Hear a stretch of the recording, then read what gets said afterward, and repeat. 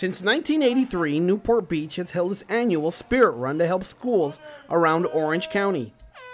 The event featured kid runners from different schools, volunteer runners, and many contributors, all for a great cause.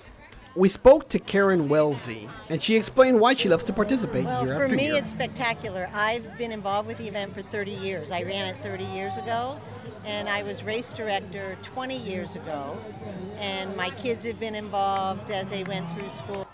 In total, there was 9 different races. Every 30 minutes, we had people running 5 miles, 2 miles, and some ran the half-a-mile stretch.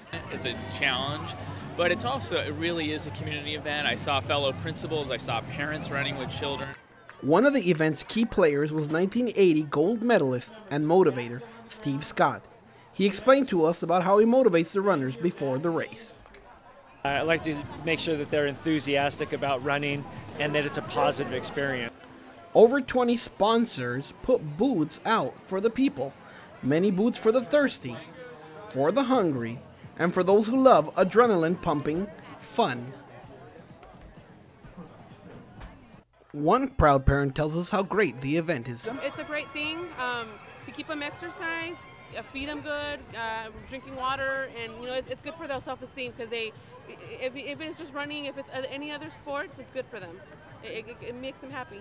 16 out of 20 schools were helped out last year due to the budget cuts, leaving 5 schools in need this year to buy books and upgrade their classrooms. One of the main goals this year is to get enough money to sponsor and cover all 20 schools.